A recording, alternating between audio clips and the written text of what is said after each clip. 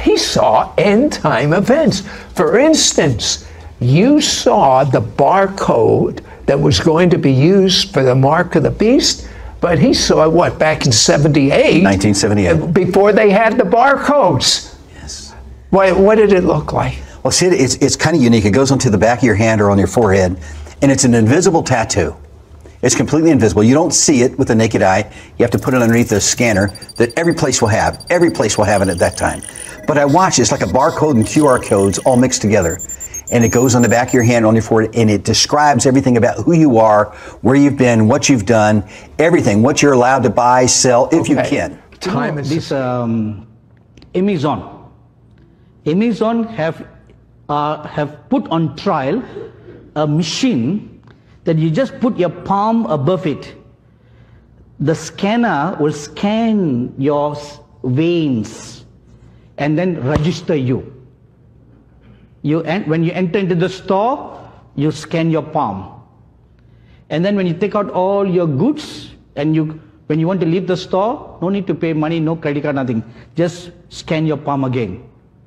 All your money is deducted. You see? Very convenient, right? Don't need to carry a thick wallet anymore. You see? Where is this leading to? The mark of the beast. Inch by inch by inch is leading towards that.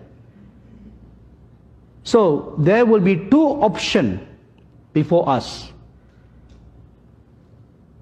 to worship the image of the beast or to worship the true living God.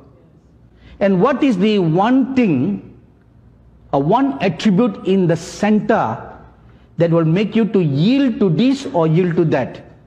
Obedience. To whom will you obey? Will you obey the system of this world, or will you obey the living God, no matter, even if it costs your life?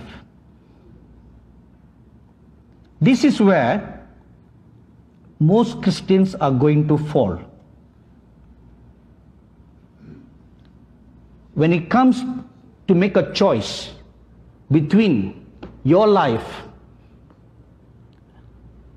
either you live for the devil or you die for God. Which will you choose?